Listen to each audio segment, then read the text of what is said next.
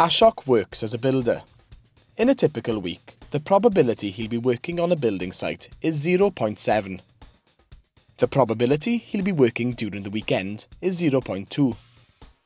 Calculate the probability that Ashok will be working on the building site during the weekend.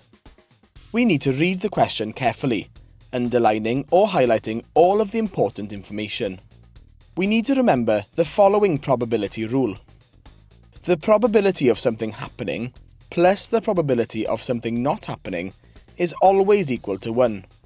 Therefore, the probability Ashok will not be working on the building site is 1 minus 0.7, which is equal to 0.3. Also, the probability Ashok will not be working during the weekend is 1 minus 0.2, which is equal to 0.8. We also need to use the independent events rule to complete the second sets of branches for the working during the weekend.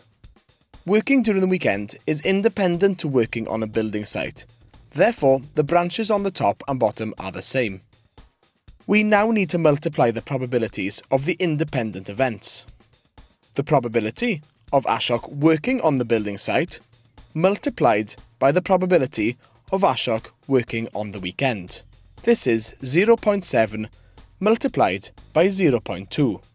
This equals 0.14, which is the probability that Ashok will be working on the building site during the weekend.